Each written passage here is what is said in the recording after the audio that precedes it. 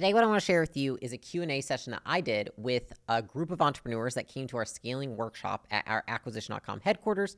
And this room was worth a lot of money. And so I thought that you guys would enjoy watching me answer the questions, watching the questions that they asked, and just in general, get a lot of value from it. So let me know what you think in the comments. This is a new type of video. If you guys have a question, please raise your hand very high. No like Tyrannosaurus Rex hands, because those don't get called on. And we're just going to go for it. Let's go right here. Yeah, you looked excited. Okay, hi, Layla. Hi. I've been watching your content forever, since you started, and I really appreciate everything because I'm a better person because of the videos I've watched. So I appreciate everything you do. So here's the thing. It took me 2 years to work on a product, do a strategy for a business. I launched it past September last year, and we grew so fast that I have no idea. But now I do, from yesterday to today. But mentally, your mentality, when you have a business that grew from 0 to like 2 million, like what do you do? And I'm starting to cry because it's mentally, it's like, oh my God, this is a big success. And I didn't think it was gonna be that big.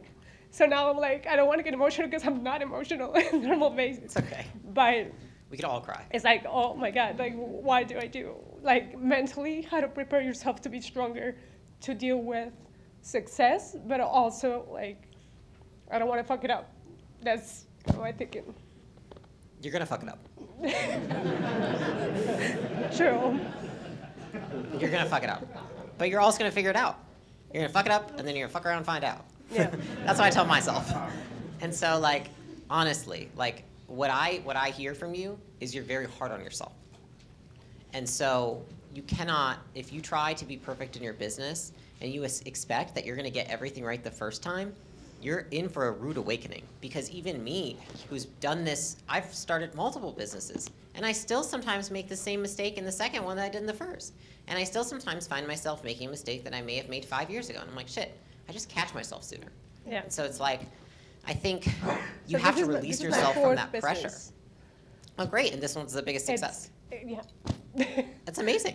Yeah. A lot of people don't get it right on the first one. A lot of people eat shit for a long time. And I think, have, yeah. Yeah, and I think here's the thing is like you putting so much pressure on yourself, it's not going to help you. And so I think you have to recontextualize it. What's your business?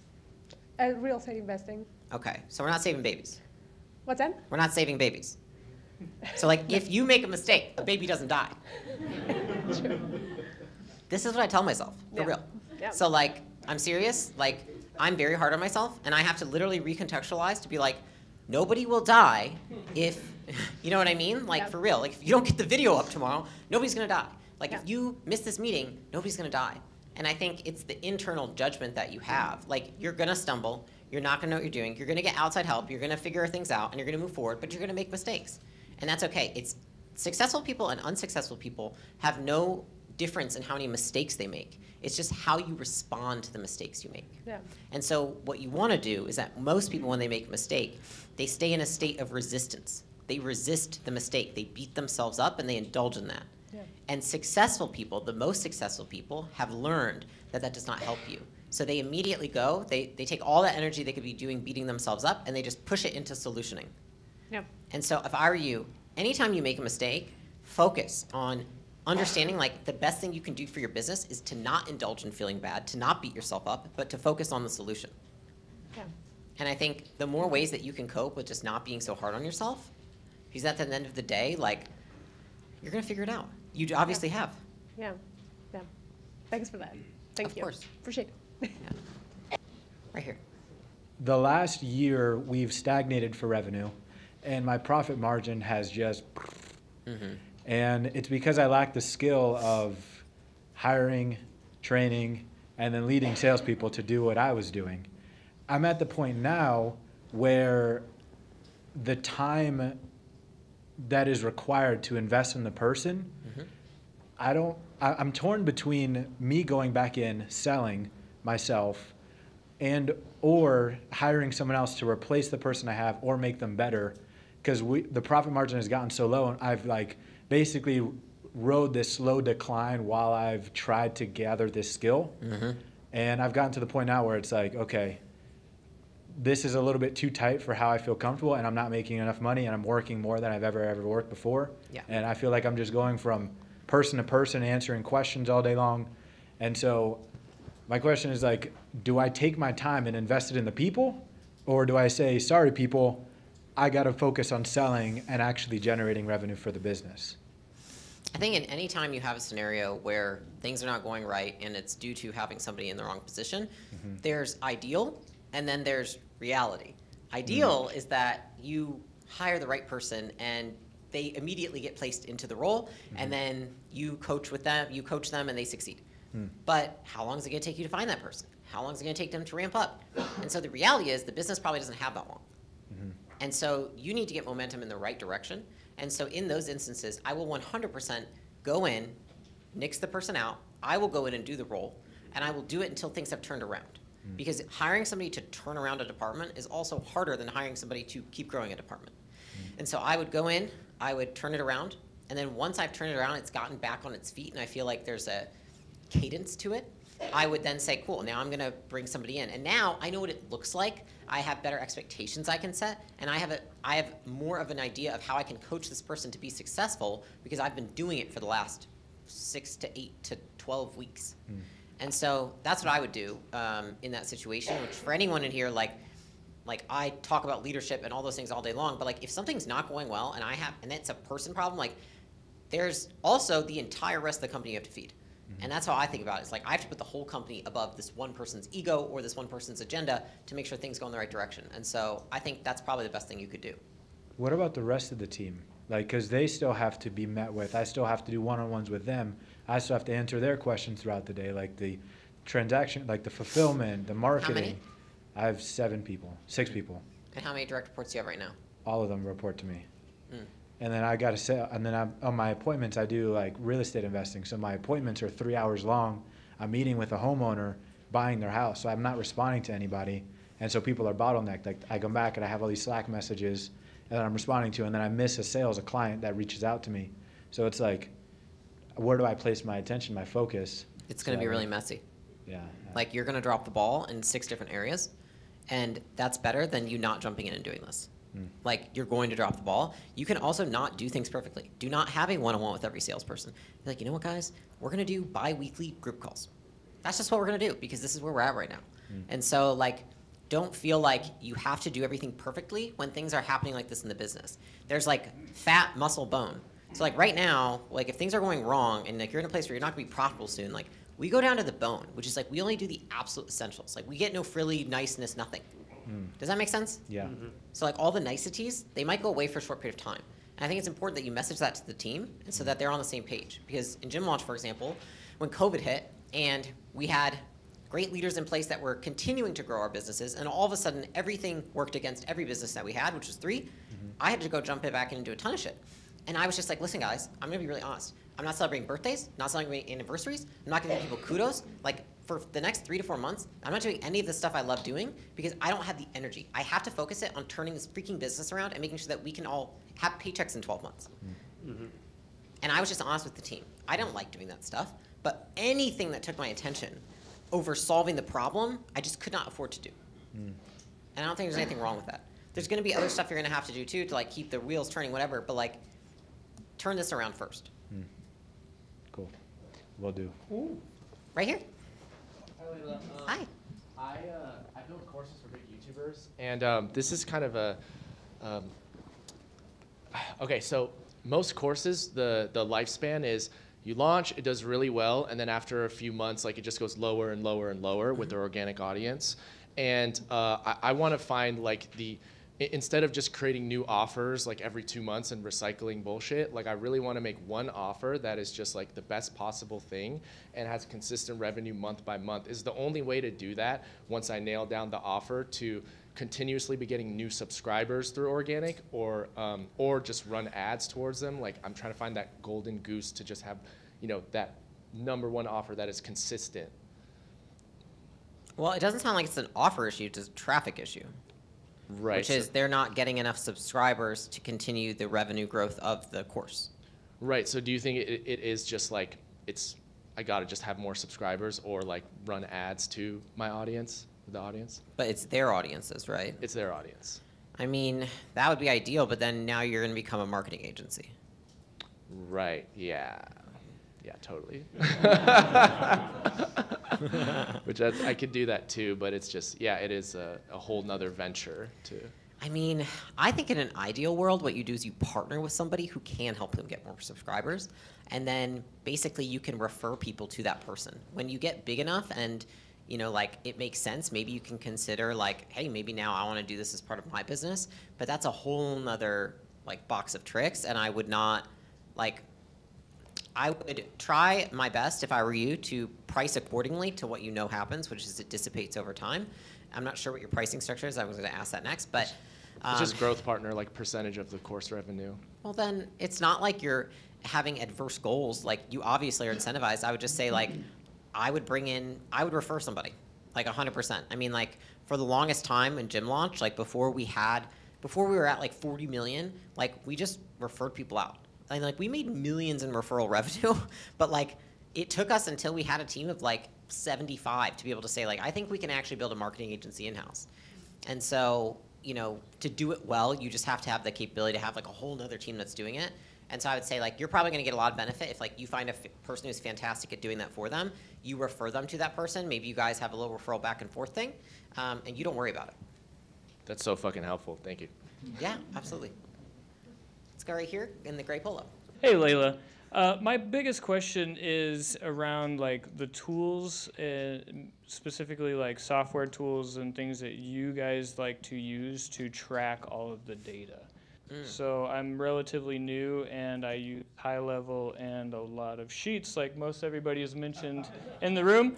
And so I want some, if you have anything that you can call out that might help me in that area. I guess I would ask like, what's the problem?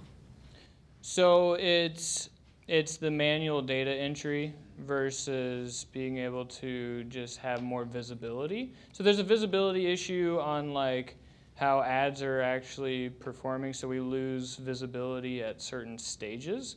And so just trying to get that visibility to have better decision making.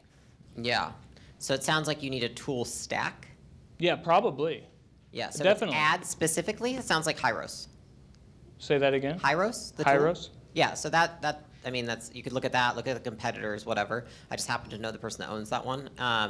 That will track all of your ad data. Okay. So that's a really great tool for that. If you want visibility, we use that. And I like the tool. In terms of like all the other things that you have spreadsheets for, here's the thing is like, everybody wants a business that has like one system that will produce all of their KPIs and it doesn't have manual entry and it doesn't exist.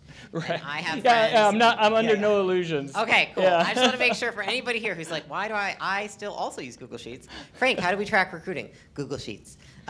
Like, you know, and like who here got 2 emails for the workshop or the wrong email? Yes, we have problems as well. So I would just say like, whatever the problem is, solve for that specifically. And I have realized over time, like getting one giant tool to take care of 5 things is actually much worse than finding a specific tool to solve a specific problem like you just said. And I would do that every time because if you get like in Gym Launch, we use Zoho, for example. And then we ended up calling it Blowho because I'll say something inappropriate. It was not good. And so I would just say like what I realized there is we basically did the undoing of that, or they did after we sold it, and got them on just like smaller systems, and then Zapier duct tied them together. So I prefer that rather than like the big giant mess. And then there's like the Salesforce route you can go eventually, but like that goes so slow and like it's so expensive that it's like I don't know. I'm not a fan. Thank you. Yep. In the white. How do you handle or have you experienced like the cancel culture or just like the vitriol that is spewed like on socials as a beautiful, strong woman? How do you handle that? And do you have any like pep talk for another strong woman? What's going on? So I had, in the last few weeks, I had my big affiliate, I did the same thing earlier. I had a big affiliate cancel me. And so I'm sadly like 20,000 of my followers are from that person who it's just women being, I think it's just bitchy women. So I'm not handling it well. Like I feel like I'm pivoting My client base. Why'd she cancel you? I don't know. I'm launching a bigger program, and I think she doesn't have a business. She's just an influencer. So she just said, like, you know, Ginger's program sucks, and you shouldn't buy it now, like, for no reason. Just basically. catty? Just catty. So there's no truth to it. There's no truth. Okay. I have a very reputable company, and that's what really hurts. Is like I've never, you know. Anyway, so I was just wondering if you have an experience with that, or how do you get through like the hate or. Yeah. Happens every day. I could show you a screenshot of one I took this morning. I sent it to my friend. I was like, I responded to this one. It was bad. I know. That's why. And then I deleted it. I was like, I can't see my team can't see this. It was too mean. I'm here for you more than Alex because I have a deep voice and people are like, oh, people say mean things to me and you seem to just like let it flow off your back. Like you don't even get bothered. I think it's just like resetting your expectations, which is like, you know, when I first started making content, I think my assumption was like my genuine desire to help people would come through, and I think it did for a lot of people, but I think I didn't realize until I watched my own content one day, because I was like, dude, like, why are people just like railing on me? Like, this is like tough. And then I watched my content, and I was like, dude, I'm kind of fucking weird. Like, like I watched my mannerisms and how I talk, and I was like, yeah, I'm not. And then I had flashbacks to college of like dudes being like, you're cute, but like you're weird as fuck. And I was like, oh shit, it's all accumulating now because I'm on social media and it's coming to life, right? I'm weird too. I post like parasite pictures and stuff. So yeah, so I think it's just like what you consider weird and quirky about yourself, somebody else is going to hate on that. Because of what? Maybe the fact that you're okay with it and you're okay demonstrating it and doing it in public and they're not. Or maybe because you intimidate somebody, because you remind them of the dreams they gave up on themselves that you have accomplished. And I think a lot of the time it stems from that, which is like you are confident in putting yourself out there and being authentic, which many people are scared of, and then they hate you for that. And then they also hate you for the fact that you're accomplishing the dream that they gave up on, and then they're trying to make excuses by talking about why you're a bad person. And so I think that I've just realized, like, you know, for the most part, sometimes there's truth to what people say, and I'm like, okay, I can understand why people say that. And then the second piece to it is just, it's just the price you pay. I think the more I've done it and the more I've been in it, I've realized that, like, I just have to be okay with me and knowing that I know what my intentions are, and that at the end of the day, like, I'm aligned with my values, and how anybody else interprets what I do, that's up to them. And they're all going to interpret it based on their own experiences. And so I have absolutely had people slaughter me and like rip me up and make videos and do all sorts of things to try and like whatever undermine get my all attention. the good that you do. Yeah. But here's the thing: is that they can hate on me, they can do that. What they can't get is they can't get my attention. Like you only allow somebody to get your attention. And for a lot of people, they become so caught up in what people say about them online, they have no attention to move forward. They're too distracted looking over here at what this person's doing. People say things because they want a response. If you don't respond, you don't give them what they want. I've been doing good with that then. Yeah, I don't respond to people. You know, I had some dude do this whole video on me. I didn't respond to that shit. I'm like, I have nothing to say. It's not true. I'm not going to give you the attention. It's not worth it. And so I think you have to understand that being misunderstood is the price you're going to pay for the success that you want. Okay. Thank you so much. Yeah. Let's go in the blue shirt. So question of mine is, one of the things that you mentioned is that if we did everything perfect, there would be no profit. Yeah. So when are you willing to sacrifice profit for perfection? In other words, when do you know that you need maybe 2 team members or 3 team members to get you to the next level, but you might be afraid that you might lose some profit in the short term? So I'll put it more like this, which is even with anything in life, if we try to make it perfect, then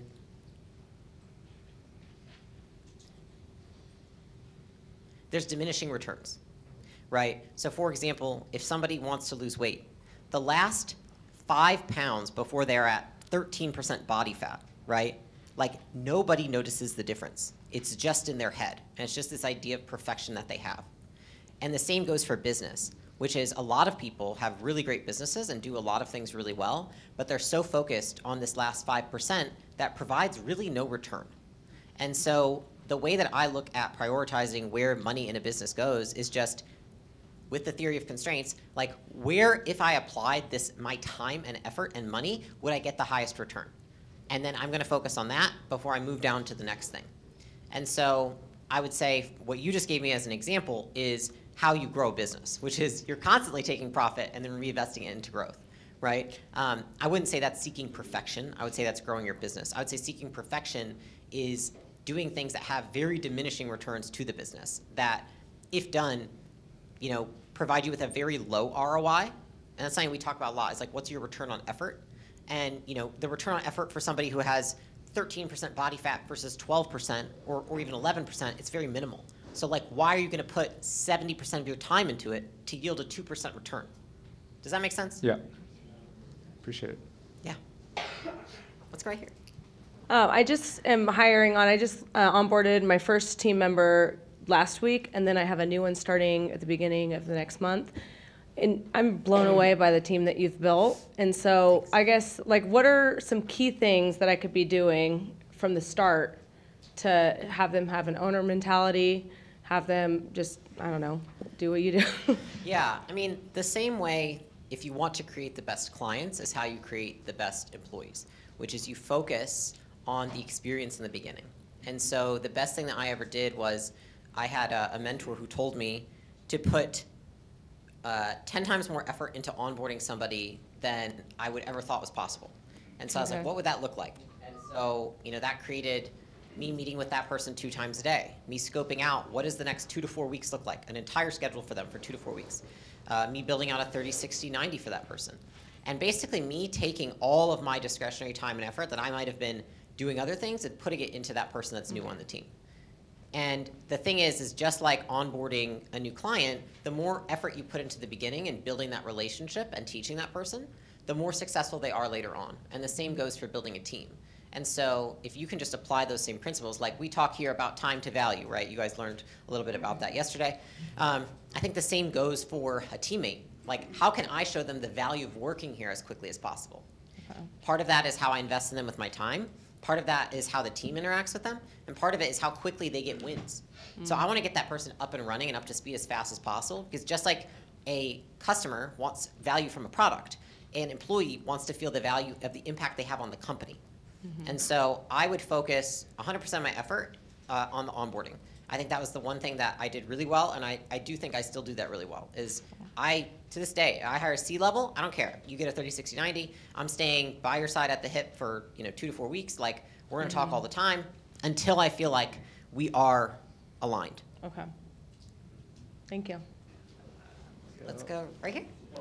Can you just speak to how you've, your experience with, let's say, taking someone who worked their way up through the company to earn a role in management or as a leader versus hiring someone from Wharton who already has the experience? I've experienced hiring someone from an entry-level position and bringing them up to leadership and having so much trouble with getting them to reach to the role they need to expand to versus just hiring from the top, but maybe there's lack of culture or knowledge transfer is not there. To me, top-down is so much easier, but I don't know if I'm just jaded with training existing staff. Yeah, I think you're jaded. I also think it's not either or, it's both. Now, I do think most companies lead with one.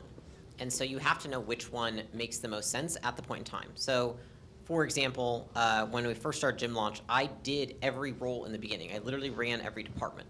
And so when I was training people up, I was doing that in the beginning because of 2 things. 1, I didn't know how to attract talent for people who could do it. And 2, I didn't know how to, I didn't, oh my God, I had a second point and it just slipped me. Okay, so I didn't know how to attract the talent. And the second piece was I didn't know what good looked like even if I knew, right? So 5 sales directors could come in front of me. I didn't know which one was going to be best. And so those 2 things were working against me. Therefore, it was easier for me to just train the people that I had around me, right? Whereas when we started acquisition.com, I guess taking heels off doesn't make a difference. When we started acquisition.com, basically, I thought about it like this, which is I want to hire the core leadership team. That doesn't mean I'm going to hire every leader right now. We have a ton of open leadership that we're, there's lots of people on the team who I'm continuing to invest in. I would say a lot, actually. I just know that now I have a leadership team who can help do that. Now, the reason I hired from the top down is because I know what it looks like to scale a business quickly. I know what the problems are going to be, and so I can scale faster without making so many mistakes. And so to hire the leaders first, that allows me to do that. The second thing is I know what good looks like now. So I'm not worried about mishiring the wrong leaders. I feel pretty confident in what I need. And then I would say the next piece of that is, I still actually consider us to train a lot of people in a lot of things. Because here's the thing, even if you get somebody who has experience in leadership, they're lacking something else, right? Like everyone always has an area of lack. And so it's just understanding like I would say like value proposition for an employee is able to fulfill that area of lack that they have. So for you, like, I would even consider this. When we had Gym Launch, I was not a great teacher. So I constantly was jaded by the people that I was bringing in because I felt like I'm telling them what to do and they're not doing it and like all this stuff, right? Now with everything I've learned, because I've studied so much of teaching and behavior change, I'm like, oh, I was just a bad teacher. Like I just wasn't good at teaching. And so I also think that sometimes we jade ourselves because we don't realize that maybe we just don't have the skill to train people of a certain level up. Because I think, the more skilled the teacher, the lower level of the student they can take on. And so everybody in here needs to understand, like, what level of student can you take?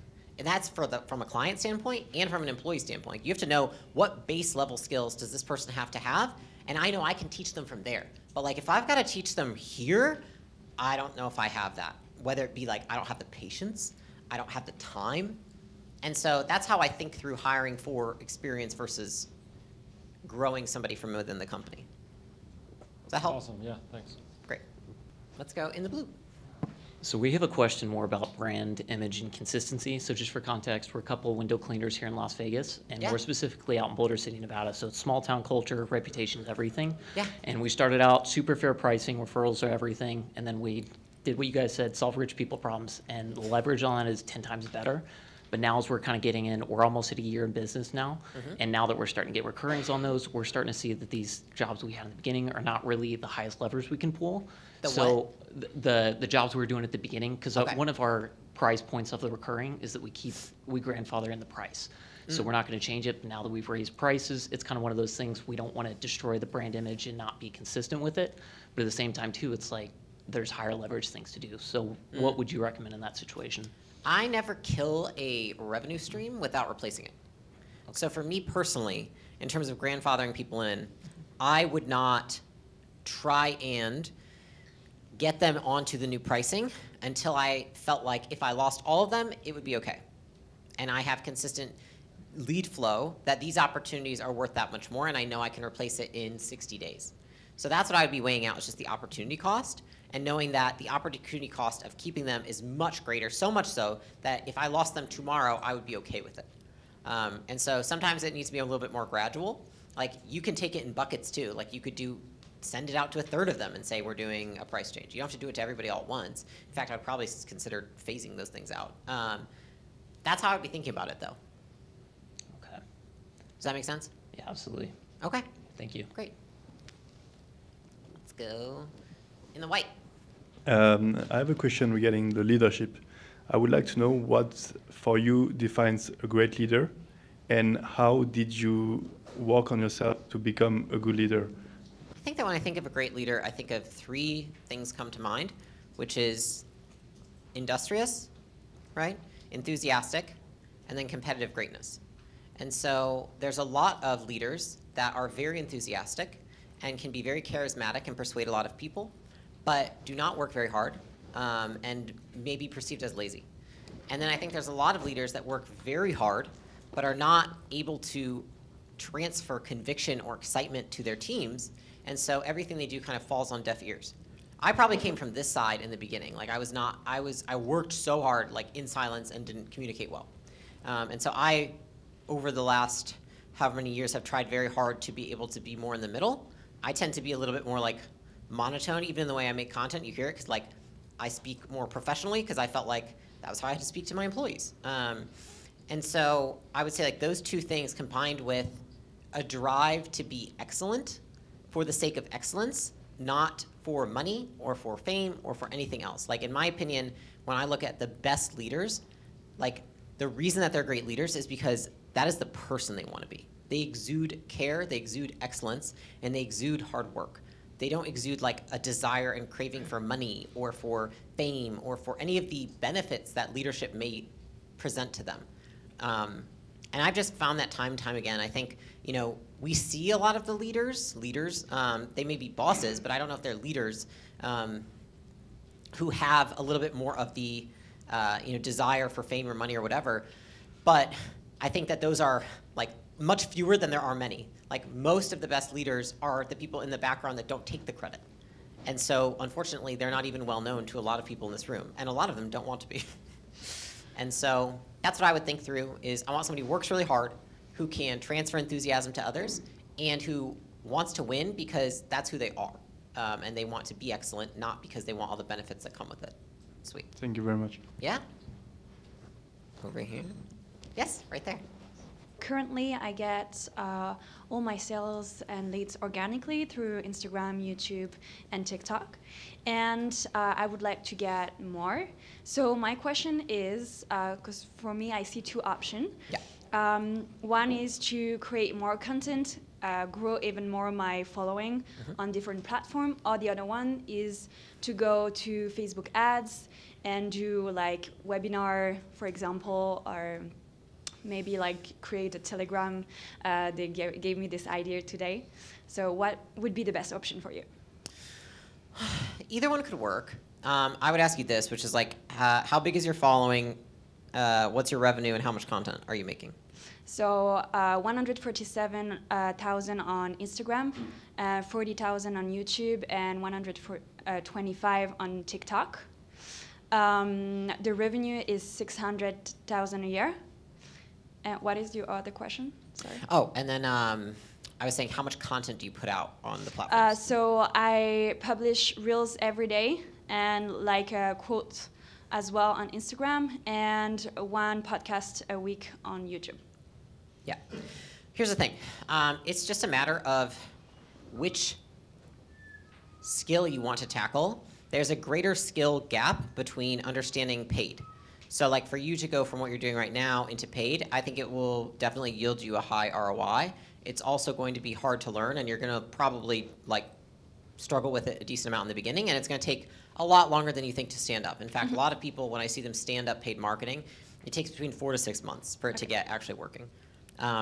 Now, from an organic standpoint, you absolutely have room to keep going. So I do see value in continuing to double down on the organic. The thing is this, is that you would need to make sure that doubling down on it, like creating more content and trying to basically 2 or 3x what you're doing, actually results in getting more subscribers and leads. Yeah. Because sometimes people do it and it doesn't get them anything else because that's not whatever. Maybe they actually realized and they didn't realize that like going on podcasts was how they got their subscribers, not making the content, whatever it might be. Yeah. So I would probably try making more content first and say if I don't see a difference in the next 2 to 3 months, then I will decide I'm going to pivot and learn paid media. Yeah. But there's more of a gap in the paid media, and so you lose less if you try to just double down on what you're doing right now, and it's easier to test out faster. Yeah, usually when because twice a year I do like a challenge and I post 2 reels a day, and usually I get a lot more followers when I do that. So Let's just do that shit all the time. Yeah. Let's just do a challenge year round. Okay. I can give you a challenge for every season, every Yeah. holiday. Okay. Good. Okay. Thank you. Yeah, for sure. Let's go on this side. Yes, in the back in the black. As you scale, we have 40 employees, and you hire directors, and those hire the individual contributors. Do you, as the owner, are you still part of that interview process? At what point do you let the directors do their thing and they're building their team and you kind of stay out of it? Yeah, I think that I look at the competency of the person hiring. So a lot of the times when people bring on a leader, they're like, amazing, now you go hire your team. But that person that's a sales director, being a sales director doesn't correlate with being good at hiring. A lot of people have been a sales director, a marketing director, a CS director, but they've hired like 2 people because they've worked at big companies that they weren't even allowed to hire on their own. Or maybe they just had HR do it for them. And so I would say it depends on the level of skill of the person hiring. Like they can be a fantastic leader, but also lack the skill of knowing how to interview, assess, and then select the right person. And so that's actually how I would be doing it. I would involve myself with the people that are a little bit more junior, and then I would not involve myself in the ones that are more senior and that I feel like have the right criteria to hire. Thank you. For sure. Let's go right here. Staying on the same topic, just can you explain how you handle yo-yo employees sometimes? Inconsistency? Yeah, just inconsistency. Thank you. Could you tell me about the person? Yeah, so I had someone, I put them on, I wrote them up on, I think in February. And last week I actually saw some of the same things happening, same behaviors that were happening that weren't desirable. So I actually went back to the one in February, and the things that he was doing at this time was consistent. I almost felt like I could have just changed the dates on the write-up. It's like, what the hell? Yeah. So there's a concept when it comes to behavior change, which is like an extinction curve, which is like how long it takes somebody to stop doing a behavior. Okay. And some people have much longer ones than other people. Like if you've ever been on with somebody and they won't take no for an answer, like long extinction curve, you can be like, fuck you, no, and they're just like, come on. And so for some people, the issue is that they've been trained the opposite way by other people in the past. And so, for example, if somebody continues to show up late for work, when you've told them, hey, like, if you show up late, like, that's not going to fly here, but then they keep showing up late, you know what probably happened in the past? Is that they kept showing up late to their last job, and they never got fired. Right. And so a lot of times, you're having to correct behavior that comes from their last job, not even from what you have done. You just haven't trained them into the new behavior yet. And so I would ask what the behavior is because I'm curious, but generally in theory, like, having an ability to, I would say, like, if we actually want to improve people's performance, then we have to consistently measure the new behavior and reward it. And so, you know, for example, I had somebody who, it was like they kept having like instances where they would kind of yell at people. And so I was like, wow, when I found out about that, I was like, that's really tough and the opposite of what I preach. And so I was like, okay, great. So we're going to measure all your calls, and then I want you to tell me, did you yell at someone or not on the call? And then every day that she wouldn't yell at somebody, I would be like, amazing, great work, like you've improved, right? And then the days that eventually it did happen where they yelled at somebody, you basically have to make a choice, which is this. I've had people where I've done this exact same thing, and they continue to get better at a very fast rate. And that's what I focus on. If somebody improves quickly, even if they're not where I need them to be, that's the most important thing, progress. Not where they're at right now, but how quickly someone makes progress. In my opinion, that's intelligence. And so what I noticed with one person, for example, this person I'm referring to, is that almost every 7 days, like clockwork, there would pop up one instance where I yelled at somebody. And you know, what I said to myself was, wow, okay, this behavior's been really reinforced for a long time. You know, this person's been in the workforce for 35 years. How long is it going to take me to train this out of them? Because it's possible, but how long is it going to take? A year? Okay, so that means that they have 52 more times they might yell at somebody on my team. Now I have a question of, can I afford that as a business? And the answer was no, and so here we are. So I think that's what you have to ask yourself is, you put in the effort to make sure that you have a way to reinforce and reward the behavior you want to see so that you can be that encourager. It's like for somebody who's on a diet, it's like, if you have somebody that's like, great work, you went to the gym today. Like, that's who you want to be for your employees when you're trying to improve a skill. It's just like, great work, you did X today. And it's just like, that's all it takes, like once a day. But if that person is not improving at a rate that your business can bear, then you have to make the hard calls sometimes. Thank you. For sure. Yes, in the black. Hi, I'm Ilsius. So how you manage your time between creating content, being a leader, have a company, all of your stuff like in a week? I think it changes. So I would say that what worked for me 3 years ago, 4 years ago, whatever, does not work for me now because it changes based on what I have going on. And so there's periods of times where I'm like, this is what I'm committing to content. I'll be honest, I've always put it on the back burner. I was like, it's the second thought. It's not the first thing I lead with. Also because like I would never, you know, sacrifice, you know, time with the team or something like that because I'm like, I gotta make a video. It's probably just because that's what I've been reinforced for. So I'll say this, I've just fluctuated it based on the season I'm in and based on my working style and what I think works best. So for a while, that was batching content. So that looked like, okay, Monday through Thursday, I'm doing all this other stuff, but then Friday, we're just gonna batch for like 6 to 8 hours. And then what I found was that it started at like, literally I would do like 10 hours. This was like 3 years ago. And then it got to 8 and then 6 because what I realized is my content, by the end of the day, the latter half, it was just shitty. It was just not good content. You know, you can drink as much caffeine as you want or like hype yourself up as much as you want. It just like didn't turn out. And so recently I've tried a little bit of a different cadence, which is, filming before I start my meetings, just like one video at a time, right? And so it's a little bit easier because I feel like the quality is higher and my energy is there versus at the end of the week doing 8 hours of shooting, it doesn't really feel like I get the best. I've also found that works better because if I can shoot one video before I go into, say, 6 hours of meetings, it doesn't drain my energy too much. And so I think you have to figure out what works for you. Like, try different ways of doing it. Try batching it. Try doing one thing a day. See which one you like more. Try doing it on the weekends. You just got to see what works with what is on your plate currently.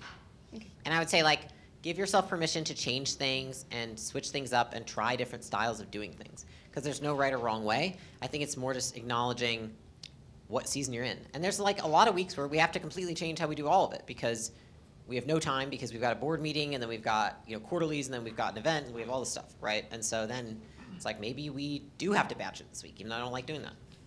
You have like a date to plan your week or your month, like to sit down and see everything that's going to happen this month? For my calendar? Yeah, like a planning or something? Yeah. So I have a large admin team, so I will say they do most of that. But for most of myself, when I'm looking, I'm constantly looking on a weekly basis. I'm looking a month ahead. And I would say probably once a month, I look months ahead to be looking at things. Actually, that's probably a lie. I probably like months ahead all the time. But in terms of planning things out for yourself, I would say if you don't do it at all right now, start with just planning the week. And if you already plan the week, then plan a month. Okay, thank you. For sure. And this will be the last question. Okay. Pressure. So my question is, what are some books, courses, programs that you can hold on. That was the last question.